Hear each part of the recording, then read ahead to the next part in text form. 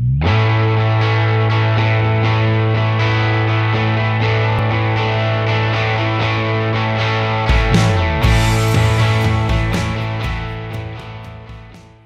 this is Secretary Sean Wilson, and this is a very special transportation talk.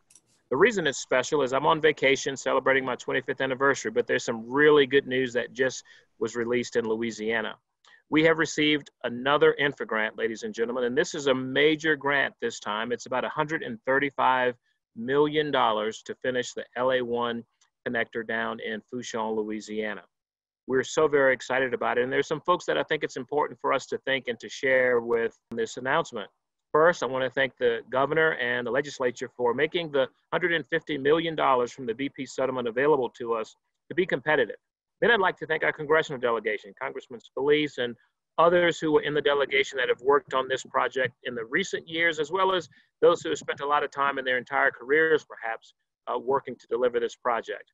And then there's the legislature, Louisiana's House and Senate, that ideally came up with this new innovative idea to come up with the BP settlement dollars to provide this $150 million.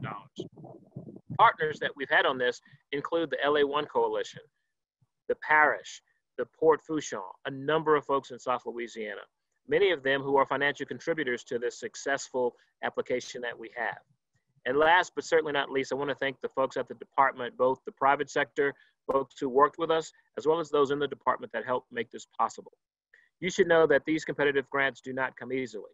They take leadership, they take thoughtful process, and they take a lot of commitment on behalf of everyone to deliver these projects. And I'm so very happy that the John Bell Edwards administration has found a way to deliver this very important project, and finish something that's long overdue.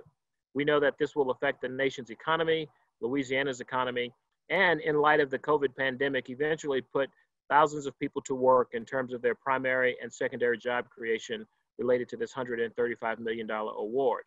While that seems like a lot of money, this project is worth over $400 million of infrastructure investment in one of the rural areas of Louisiana down on the Gulf of Mexico. So we're so very excited, and I wanted to interrupt my vacation in time to tell you how proud I am to represent your state and the citizens of Louisiana to make a difference and to become one of the largest, if not the largest grant that was awarded in this round of INFRA grants.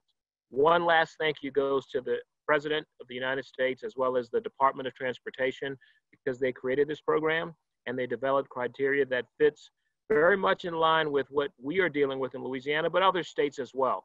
And so their effort has been well received and much appreciated. So I'll give a big shout out to Secretary Chow and her entire team for doing a yeoman's job at sifting through hundreds of applications and finding one here in Louisiana that I believe and that they believe is going to make a huge difference. So on behalf of the Department of Transportation of Development in the state of Louisiana, thank you to everyone who's been involved in this. And we look forward to coming to you very soon with a groundbreaking on this exciting project. Another win for Louisiana. And this makes our third INFRA grant and fifth or sixth in terms of competitive grants. So you have a lot to be proud of, Louisiana. God bless you, and I'm going to get back to my vacation.